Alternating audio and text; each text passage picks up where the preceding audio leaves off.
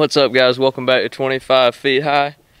Today we're doing something I haven't done in a long time, but it's something I love. I'm with my buddy PJ. Let's go catch some fish. Yeah, there we go. He's out. He's most of the time been spending time out serving our country with the Navy. But he's back home for a little while. We're gonna go set some lines. I'm gonna show you my little setup real quick. I made a video about this a long time ago on a different channel and all that stuff, but this is kind of the setup. Explain it to us real quick. So basically all we did here, got our flag on our bucket with the holes, lets us know which way we need to pull the lines out so nothing gets tangled up. Got our hook, a leader coming down to the swivel so when they roll, it doesn't break the line.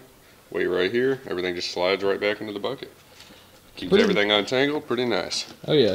So I had a setup like this, but my last setup was kind of barely thrown together. Another thing is it has a lid, which so it means like you can't really tell it right now, but usually when we're in the back, way back deep in the swamps and everything, this boat just gets full of sticks and limbs and stuff. So the lid keeps that out of there, which also helps.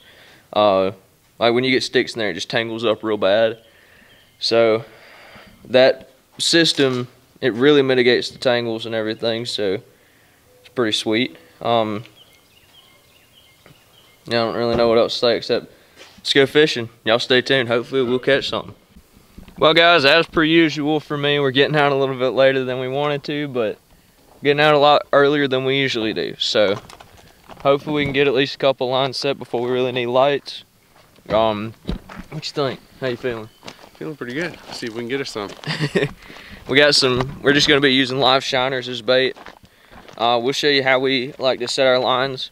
We've pretty much dialed in the system. We just haven't dialed in the catching part.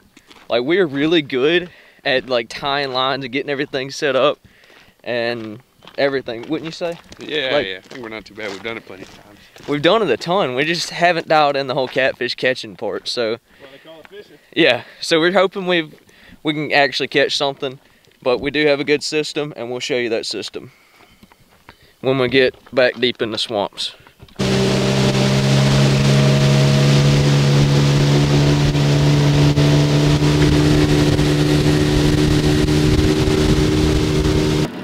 Good? Yep. Are you recording? Yep. Alright, guys. Can you see it decent? Yeah, not too bad. Alright. We got our line here. Look at there, come out with no tangles.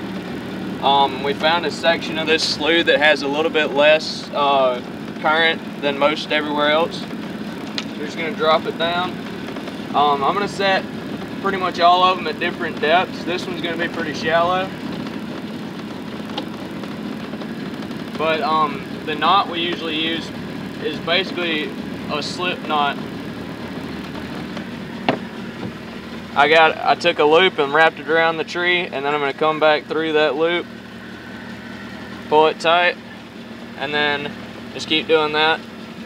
I'll do a more in-depth video of this at some point. But that slip knot is really nice because nothing can like pull the line out of the hook, I guess is what I'm trying to say.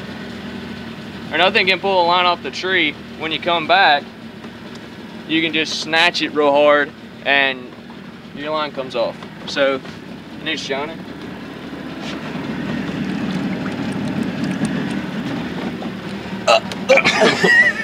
Where's he at?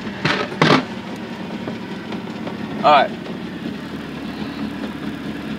So like I said, this line's only a couple inches deep, really, only a few inches deep. A lot of people think catfish like to stay on the bottom, but at night it's pretty often they'll come up to the surface to feed, especially if they see a flopping bait fish.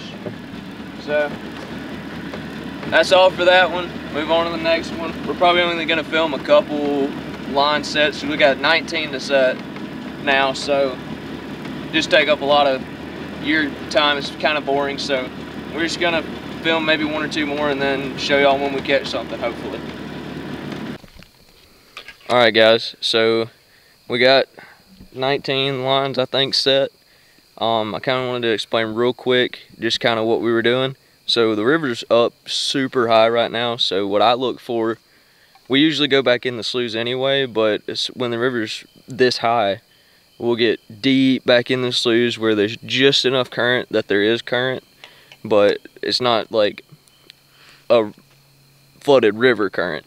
And we were kind of looking for current breaks, like trees. We were setting like on the down current side of trees. We were setting some, we set just right in the middle.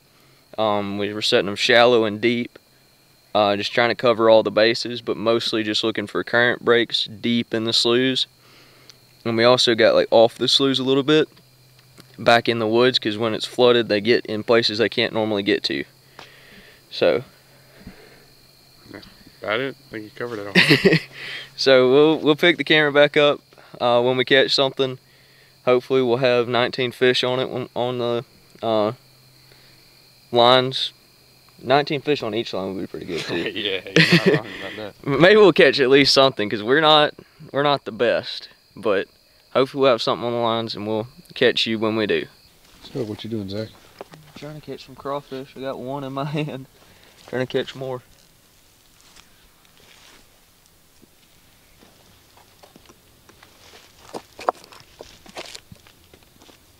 Here's one. Get it. Oh, missed him.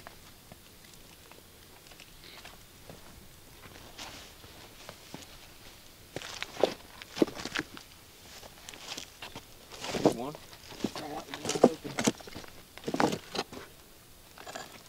Yep, got him. Got two.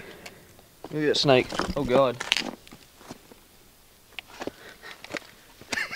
I almost stepped on that thing. It's a water snake, I think.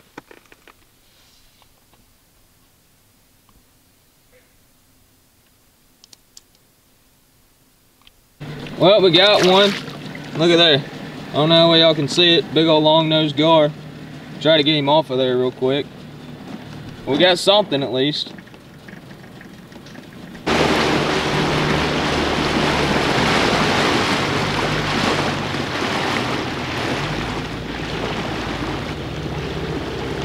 Hard right.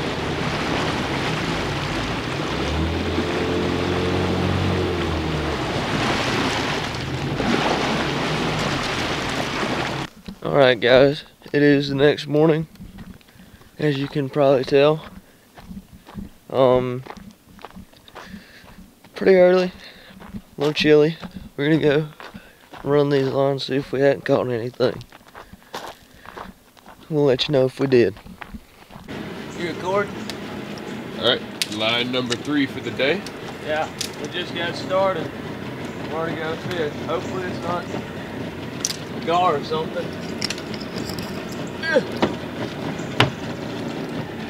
I got it.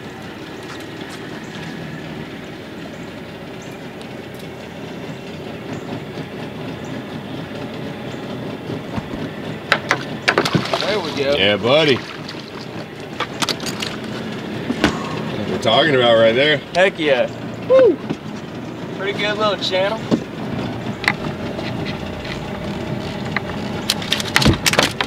About 10 more of them. Come on now. Didn't think we had anything on this one. We're not going to show you much of him, but it's a big one. Looks like gators got to him or something. Alright, let's get a gar. Or gar. Pretty good. Huh. Big old boy though. That's a good one. Yep, got a few more to check. Yeah. Do we keep him or try to salvage some meat or not? Yeah, you probably said. Alright, last line for the day. Little bullhead. Oh, there we go. That's tender vittles right there.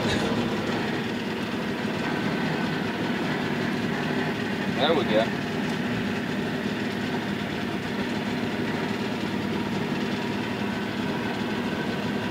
Well, this is the catch.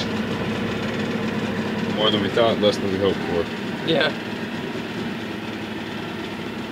Need pliers. I should probably start carrying them. Fishing without pliers. Ooh, that thing's got a strong bite. Alright guys, well, that's gonna do it for today. What you think? I think it's pretty good. More successful than we thought it was gonna be.